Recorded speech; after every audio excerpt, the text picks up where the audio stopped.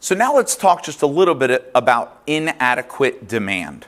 Several economists criticized classical economic theory, saying that that there could be not enough demand to buy all the stuff that is sold in the economy. Okay, so here's basically what they said. Let's say that a business sells $10,000 worth of stuff. They produce a bunch of stuff. They sell $10,000 worth of stuff to buyers. Okay, and then let's say that most of that money goes to the owners of the business. So let's say that only about $1,000 goes to the labor, to the employees, and then the other $9,000 goes to the owners of the business. And what they're going to say is, this is, well, one of the arguments that's made, and understand I am simplifying this because we're in a principles class, is that if you divide all this $1,000 up among all the laborers, it's possible that each worker, okay, let's say that there were 100 workers, each worker only gets $10, okay? So now each of the workers only has $10 to spend, so they can't buy very much stuff that's out there in the economy. They can't be strong demanders.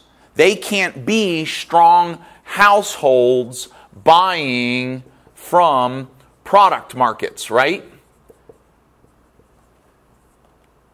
Where that money goes to firms.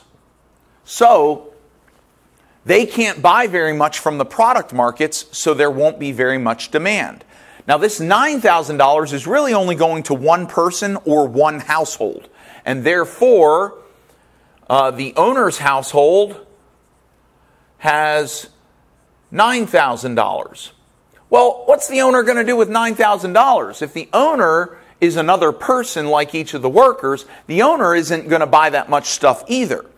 What they were arguing in one way was that more of this money should go to the workers so that there will be more demand in the product markets. Now, I agree with that to a certain extent. But that argument is overlooking something very important, and that is that this owner, let's say that the owner is only going to spend $1,000, and so the argument is that they're going to save the other $8,000, right? And so what these economists are arguing is that that $8,000 in savings is not producing anything, or it's not purchasing production from the economy. Therefore, we're going to have $8,000 less in demand in the economy, and that's going to result in a weaker economy because there won't be as much production. Then people will be out of work because there won't be as much production, and all this money will just be sitting around being saved by the owner. Now, that is true if the owner takes that $8,000 and puts it in a drawer and just lets the cash sit there. But the thing is that most wealthy people, when they save their money, if they save this $8,000, they don't put it in a drawer. They invest that money in other businesses for people to borrow and spend on production. And that's what we're going to look at right now. So I want to remind you about the lesson on money and the credit market. What we learned way back was this, is that when people save money, that savings is then loaned out to borrowers, right? And we have named borrowers investment. Why? Because what borrowers do when they borrow money is they spend the money they borrowed on things that are produced.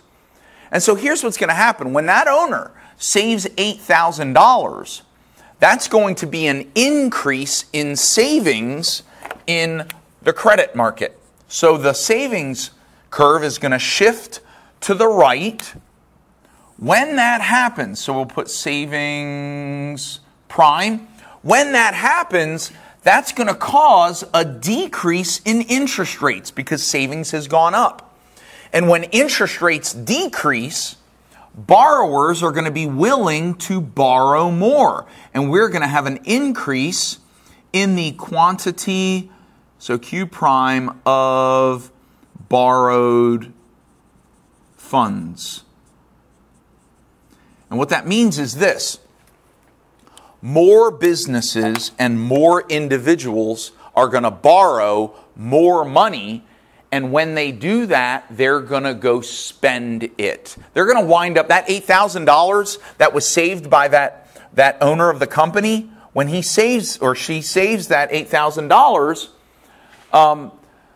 that money is going to get borrowed by someone else who's now going to go to product markets and spend the money. And therefore, just because the owner doesn't contribute to more demand, the borrowers in the credit market, they will contribute to more demand, and there will not be a loss in demand because of more of the money going to the owners. Okay? And so this is just a kind of one of the small arguments that is related to the assumption that inadequate demand will not destroy the economy. And the reason inadequate demand will not destroy the economy is because there will not be inadequate demand. A loss in demand over here by these workers will be made up for over here when people and businesses borrow money and then eventually spend it. So that's our second assumption. The economy won't be ruined because of inadequate demand.